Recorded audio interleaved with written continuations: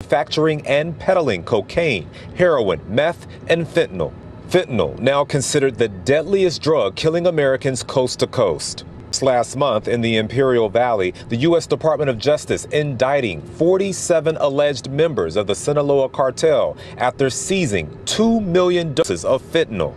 Mayo and Guzman Lopez joins the list of Sinaloa Cartel leaders and associates the Justice Department has taken into custody, including Guzman Lopez's father, the cartel's co-founder. Port near El Paso, Texas. The two passengers on board apparently thought they were still in northern Mexico, checking out a clandestine airfield for use by the drug cartel.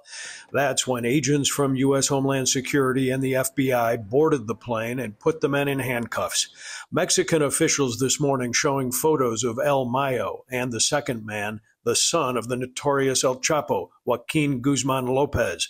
Drug bloggers obtaining the uncensored photo of El Mayo in American custody. He is facing charges for fentanyl trafficking, money laundering, firearms offenses, kidnapping, and conspiracy to commit murder. Here at the federal courthouse in El Paso, El Mayo pleading not guilty and ordered held without bond. I-Team sources say Joaquin Guzman, El Chapo's 38-year-old son, was brought to Chicago and is being held here in the MCC. Former federal prosecutor and ABC7 chief legal analyst Gil Sofer says the long-planned and well-executed arrest on U.S. soil avoids a messy extradition fight in Mexican courts. We saw what happened when an arrest was made in Mexico of El Chapo himself. You are at risk of escape. You're at risk of the authorities delaying or denying extradition. News shows 76-year-old Ismael Zambada, a leader of the Sinaloa Cartel, just before he was duped and apprehended by U.S. law enforcement after a months-long operation to capture him. CBS News has learned Zambada thought he was flying to see property in northern Mexico Thursday, but was instead flown to a small airport outside El Paso, Texas, and promptly arrested.